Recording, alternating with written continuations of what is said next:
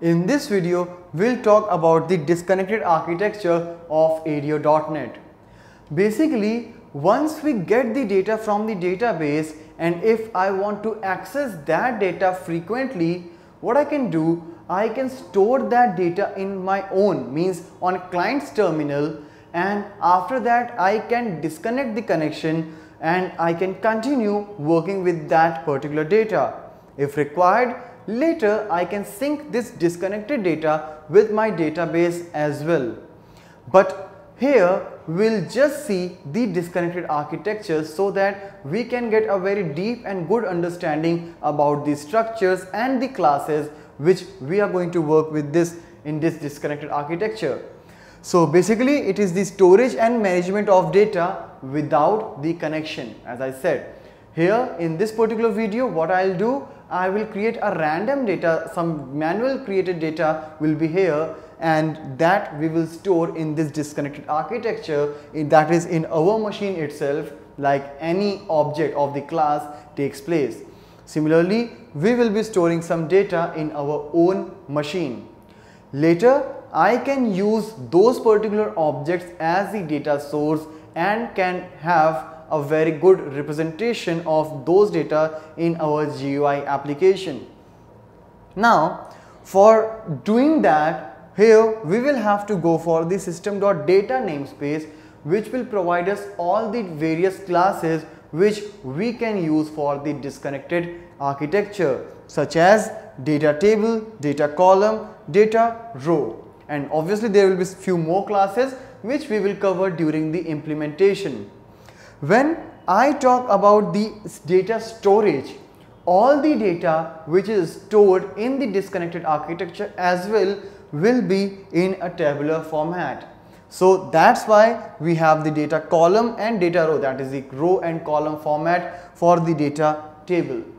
So let's see the implementation of the disconnected architecture and we will notice like how we can use all these classes programmatically. So for starting the implementation of disconnected architecture, first of all I have taken the data grid view control here from the toolbox, and you can find it inside the data controls. So right here you can see there is a data grid view, and I will use this control to show the data which I am going to store in the disconnected architecture, that is in the data table. So let's come to the code part, and here you can see like I have already written some code in the method called getEmployeeTable, and inside this, before getting started with this even, let's see one more thing. Like I have included the system.data namespace in this code so that I could get the classes like data table, data column and data row. And after that, in this particular method getEmployeeTable, I am returning a data table, and I'll just return this one. Alright, so let's see what all I have done inside. So here I have first of all initialized this object dt is equal to new data table, and here I just kept a name for this data table.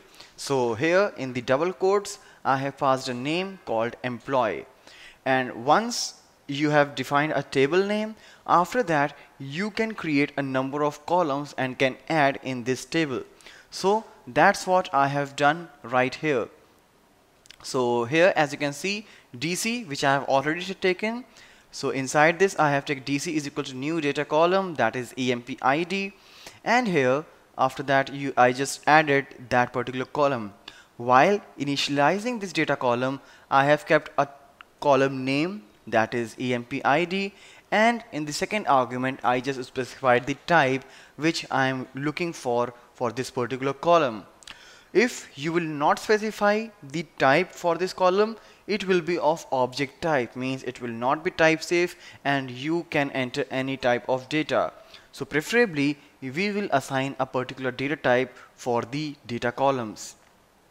Now once I initialized this particular column, later I added this column in the table like dt.columns.add, and if I want to give a primary key feature, primary key concept is very same as that of the database.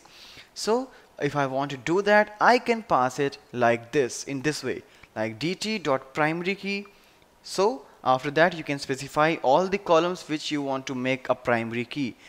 Combinedly it will be a composite key, so it is also available, like if you want to make the composite key, you can just pass multiple column reference by separating by a comma.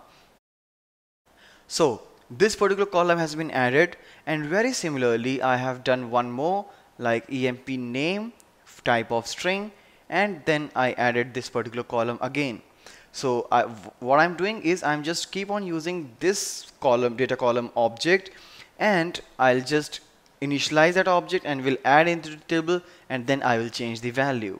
So in this particular way I have added 3 columns in this data table, that is emp id, emp name and department id.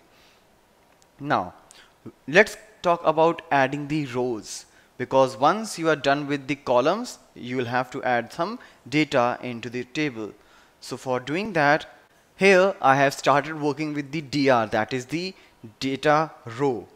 So first of all, whenever I'll talk about a particular row, the structure of a single row or record will be similar to the structure of a table. Means if a table has the 3 columns, so in each row those 3 columns of same data type must be there. So how can I get that? By using dt.newRow. Once I say dt, so whatever the structure of that particular table is, the new row will be of that structure only. Means it will be having a 3 columns. In the first and last it will be expecting the integer data as it is of type int, and in the first, that is in the emp name column, you can pass the string. So for accessing a particular column of a row, either you can pass the indexes like this, like 0 is the first column, emp id, 1 is the second column, emp name, and 2 is the third column, dept id. And once you have initialized all, you can add that particular row in the table by dt.rows.add. So this is how you can add one record. If you want, you can specify the column as the name also, like here rather than passing the index I can pass the column name like this, like emp name is the name of the column, so I have passed the same. So it's all your choice.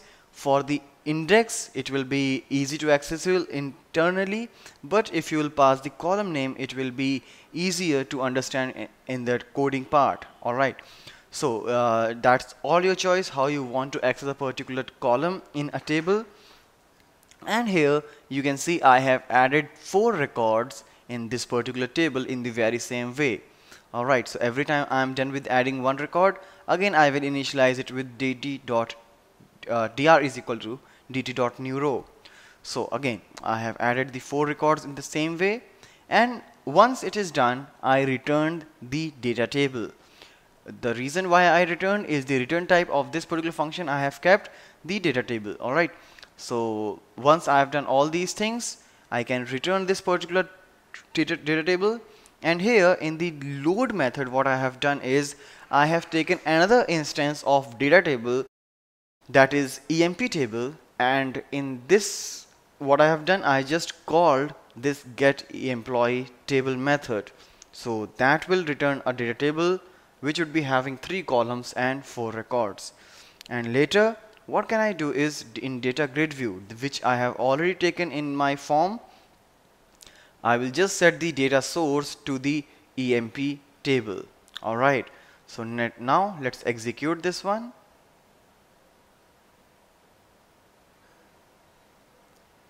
And here you can see like all the 3 columns with the same heading, that is emp id, emp name and department id, dpt id, along with all the same 4 records are being displayed here. Alright, so this is how you can start working with this thing. Later obviously we are not going to add these records manually. By the time we will begin with the connected and disconnected architecture both, we can simply get a table from SQL server and we will fill that thing in the data tables directly. We don't have to create such things manually, but we actually can understand the structure of a data table in this way, like how to add a particular new column, how to set a primary key, how to add the constraints and a record. Once you will be able to do that, by the time we'll be starting getting the data from the database, we will be able to get the data easily. So in our next video, we'll see how can we start with the data sets in the disconnected architecture.